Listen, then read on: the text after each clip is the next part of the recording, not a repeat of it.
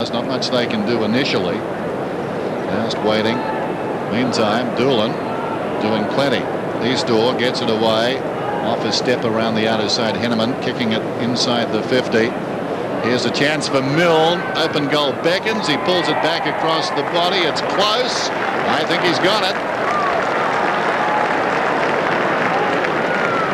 Yeah, great shot on goal there by young Milne. But I think one player that has made a difference since quarter time has Ben Doolan on centre wing.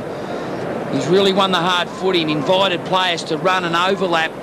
He's really tried to invent run for his team, and then once they receive that one handball, they've kicked long to the height of Grigic in the full forward slot, and that invites the runners underneath the flight of the footy to get front and square of the contest, as Milne did on that occasion. And that was terrific conversion from a young player who's been basically a midfielder for most of the day. Back here in the last quarter, just in the first minute of the last quarter, and the Bombers have added another goal through that man, Stephen Milne. And here's a replay of it.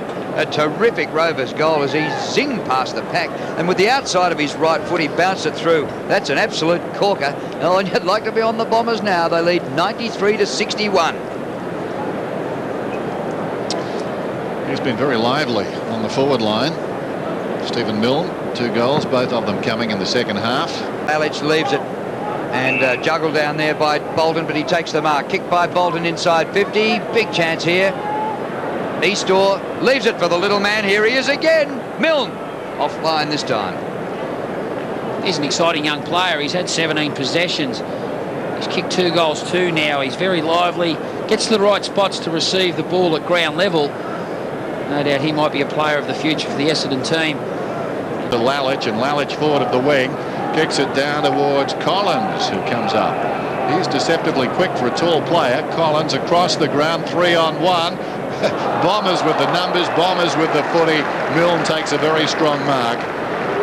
He's kicked a couple. He's been great late in the game, hasn't he? Yeah. Putting his name up front in terms of the draft. Not much of him, but he can certainly speed around the forward line.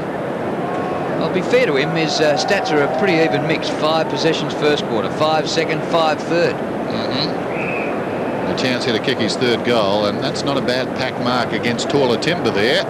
So Milne directly in front, wraps it up.